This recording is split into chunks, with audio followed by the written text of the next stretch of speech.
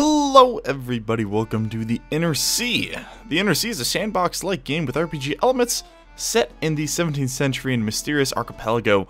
You'll build up your fleet from a single ship, hire a crew, engage in naval battles, embark on missions, and trade your heart's content away. This game is going to be coming out on Steam Early Access on March 30th and is being developed and published by D Square. They were kind enough to send me a little version to check, to take a look at before release. I'm really excited to show you this game, guys. I've been following it probably since last summer, and I just think it's a really cool, unique idea, kind of set in. The whole game is basically set into the map, and it has really awesome, simple-looking graphics. Well, like, it's still beautiful. I wouldn't call them simple, but you know what I mean. Artistic style. That's right. Okay. So here we go, starting a brand new game, a new expedition. Months have passed since your last expedition. After such a large period of idleness, the crew is anxious and fidgety, longing to be underway and once more brave the vastness of the open seas. The weather is changing and the winds are becoming more favorable. The time has come for you to outfit your fleet and prepare to set sail once again. Where do you hail from? So there are different starting options that will definitely help with the replayability of the game.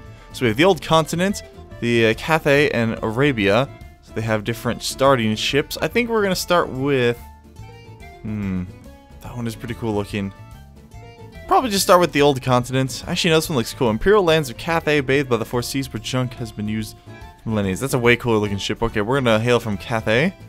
How do you want to outfit your ship? So we have balance, mostly cargo, mostly crew.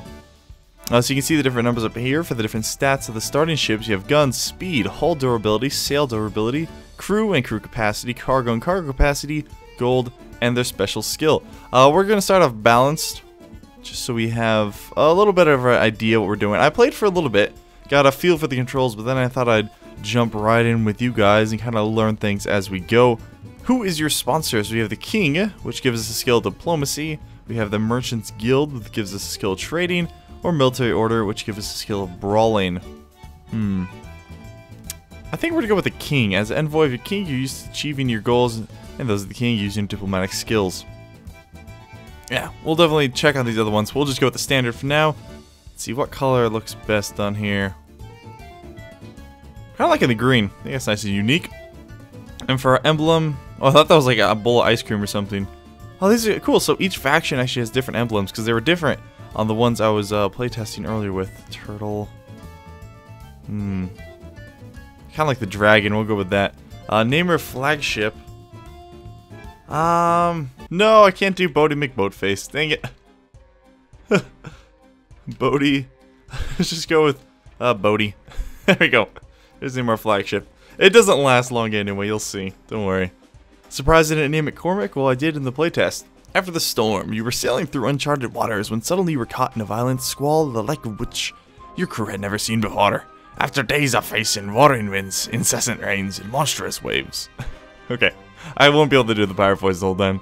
The sea finally quiets down, you realize you're in the eye of the storm. Strangely enough, the waters here seemed untouched by the raging gale. They can see over the horizon. So here we are in the map. I'm the map. Oh cool, I'm actually starting in a different place. I believe the maps are randomly generated every time, so it's supposed to be a little different. Okay, WSD, arrow keys, zoom in and out. Yeah, it's kind of abrupt. Kind of want to turn down the zoom sensitivity. Let's see if that's an option. Don't currently have options. Okay. This game will be releasing to early access, so there are going to be bugs, missing features, all the things like that, as you would usually expect from an early access game. But it seems to be running relatively solid for now. There we go. Come on, Bodie. Come on, Bodie. Okay. Yeah. So here you have the speeds. You have pause, play, fast forward. Easy peasy. Okay, press the left mouse button on your flagship, drag your ship's path. Yep, so that's how you move in this game. I think there actually is already a bug. The map doesn't look right. It's not loading the water. Let me try restarting. Okay, there we go. I loaded up a new one and started moving around and stuff, and it finally loaded in the water, so that's what it's supposed to look like. Pressing the right mouse button will have a resource to bring up a context menu. Yep. And earlier it did show me the fleet manager, or you press F and it brings this up. So you have the fleet manager, you have our boat, Bodie, the junk, I guess that's the type of boat, and the current crew and cargo. So we have 20 souls aboard and 50 tons of cargo. Our various skills, that we'll be trading up. So it does have RPG elements. So it's the ranks, the point systems, all these sorts of things. Mission log blueprints for things we eventually unlock and craft and are able to add to the ship. And various fractions around the inner sea.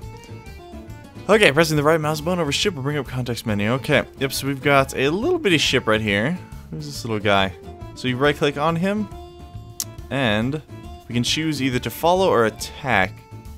We're actually going to attack him right now. So it's going to slow down, and if I press shift, actually I guess I haven't been there yet. There we go. Now it locks me into combat phase. While in combat, you can press shift keys to display your ship's gun range. Try to maneuver your flagship so the enemies are within its broadside's range. If the guns are fully loaded, your crew will automatically fire. If opponents prove too strong, you can always retreat by trying to move away from all adversaries. The only ship you control is your flagship. Any other ship in your fleet will take care of itself. Yeah, because later you can add other ships to your fleet. All that good stuff. While in combat, the ship's combat hull will be displayed. The red bar represents the ship's hull, and the blue bar, the ship's sails, and the number to the right, the current active crew. Okay, so sails, hull, crew. So yeah, hull is reduced to 0, ship will be destroyed. Sails reduced to 0 will become will become vulnerable, immovable, whatever. All right, so we got to try and come up just right beside him. So we're gonna go ahead and move. Let's actually try and turn him real quick. And once he's within range, they should open fire. And there they go. Okay, we got to keep turning. Okay, let's come up here. Cut him off. Oh no, turn. Oh, he took out 2 of our crew. Oh no, he took out another one of our crew. Okay, he's a small ship, so I feel like we should have better range than him. Oh man, this guy's kicking my ass. Oh, this is embarrassing. Okay, there we go. Now we're alongside him. Come on. Okay, nope, turn more, turn more, turn more. You fool! Ah! Okay, get some more shots off, fire again.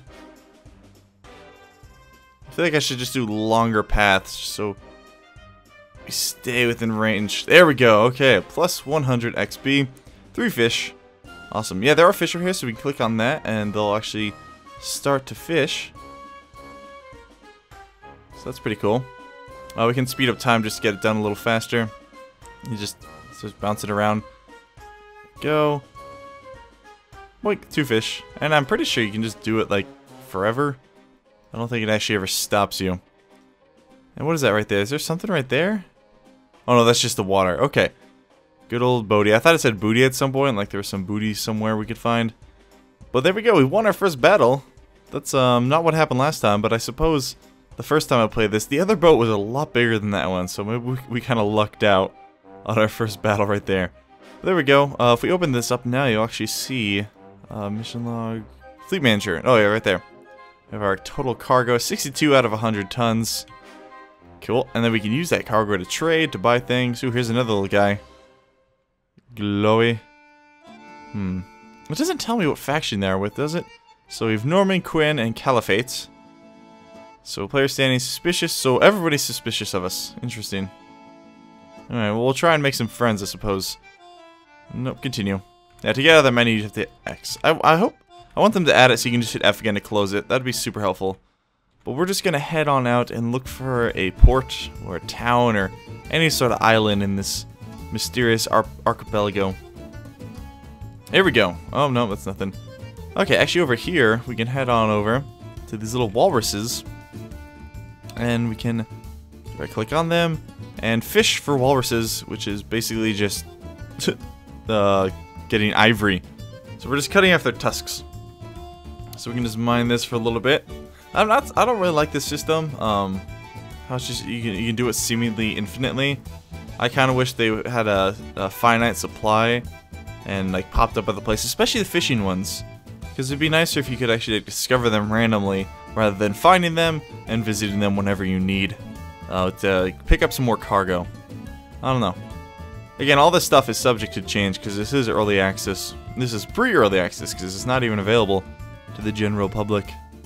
Just people who think they're special like me who aren't actually that special. So there we have one little plot of land there. Nothing much going on there. Okay, we got another one. I don't think you can land on these or anything. Nope, they're just islands. Maybe you can do something with them later. They're pretty cool looking. I really like the art style of this game. Very pretty. Okay, we got another boat here, another fishing spot, and a compass. Well, I guess that's useful. Okay, another place to get some ivory. Good, good, good. I really want to find one of the islands just because our main skill is diplomacy right now. Like, we could do some trading stuff. Hey, there's a guy. Let's see, do other ships tell you what faction they belong to? Here we go. Jinig. Jinig? Let's go that way. Don't want to go up on the land, though. Oh, I'm constantly having to redraw my paths just because I never seem to go the way I want. There we go. Pretty cool looking town. Jinig. I don't know, I'm probably butchering the pronunciation, or the presumed pronunciation, whatever that may be. These clouds keep freaking me out. They look really cool, though. Like, I mean, the whole map looks pretty sweet. Alright, pressing the right mouse button over city will bring up the context menu. Choose anchor icon to dock. Once dock, we'll be able to interact with the city. So we'll head on over and dock right there. The Queen capital of Jining is brimming with wealth. So here's the governor. Oh, they're actually different. Last time they were the same. They're definitely related, though. That's like, so that's the governor and his dad runs a tavern, I guess. Alright, so governor, I've heard rumors of you. Not a single one of them good. Why, you have any pending tasks, or who could unburden you off? You come at a most convenient time. I would like you to deliver this parcel together with this letter to the governor of XVII. We shall do as you ask. There we go. We got our first little mission. We can head over to the tavern and ask him if he's heard any rumors. The large junk Linzen was headed to Hornswoggle to wage war on the pirates. I see. Alright, so that gives us a little bit of information about what are the other factions doing and how it could benefit from them. We have the trader. So we have everything currently in hold. Oh wait, no, we're going the wrong way. Okay, there you go. Yeah, so we can sell the wood, the grain. I don't want to sell all my stuff. I guess we'll sell the fish. Actually, we'll take some of that back. Because the stuff we've been like mining would be best to sell. Or not mining. I'm going to want to keep saying mining, but you know what I mean. We'll sell the stuff that we can actually replenish. Because right now, I don't know how to replenish the other things. So there we go. We just made a crap ton of money. We have a ship right. Let's see, repair. Okay, we'll go ahead and get it all repaired. Upgrade our current guns. Okay, we'll actually upgrade all those. Guns installed. Okay, yeah, so those are just the standard things. We have a round shot, standard hull, and cotton sails. And we'll go ahead and leave. What was our mission? Oops, what is this? Oh, that's interesting. So when I do tab, brings up this weird camera mode. Okay. Interesting. Okay. Mission log. Deliver package to Kasab. And where exactly is that? Let's zoom out, and it's over there. Okay. It does limit you, so this is the longest I can actually make my path. Oh, look out!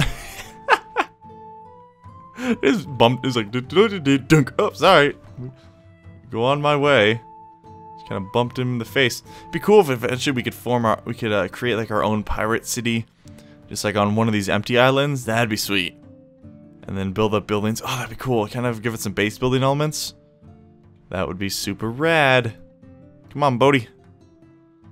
Come on, Bodhi. I'm really enjoying the music in this game too. It seems to be just this one track over and over. Oh no, I guess there was different music. Oh, it was another little town. Okay, there was actually different music during like combat phases, I believe. So there was some skeleton. What can we do here? Oh, I don't think we can do anything. Let me just bounce into it. That's a big whale creature looking thing. Interesting. There are sea monsters in this game. I know that. I saw it in the trailers and everything, so you gotta keep an eye out for them. Here be monsters. There we go. It's always on the furthest edge. It's ridiculous. Okay, we'll just have him dock with it. He should just form his own path. So you imagine how slow it would take if we were just doing like that speed. Okay. Ooh, found an adrift ship. Okay, so we can every time we capture a ship. Okay. Cool. So we'll go ahead and board this ship. So it is adrift, so it's not capable of moving. Okay, come on, let's speed that up a little bit. Where you going, buddy?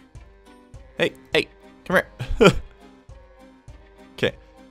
You've captured the dragnet. Okay, we can take all of the cargo. which they currently didn't have any. Okay, so we can keep her or sink her. It's not giving me the option right now, but I guess I just sank her, so... Oh, that was the only option, because we currently can't keep her because we're not allowed to command that many ships.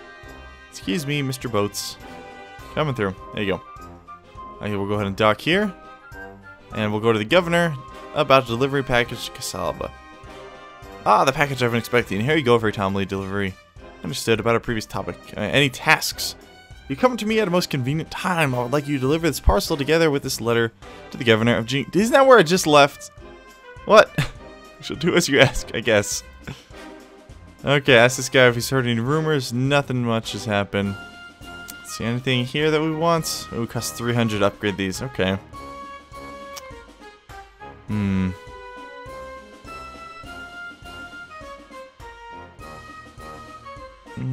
Okay, this is a little better. A couple of our ships disappeared under mysterious circumstances. That's spelled wrong. Circumstances. Okay. I'll report that to the developers. I always suspect pirates may be involved. Would you be available for hire to escort one of our ships to destination? Alright, let's do that.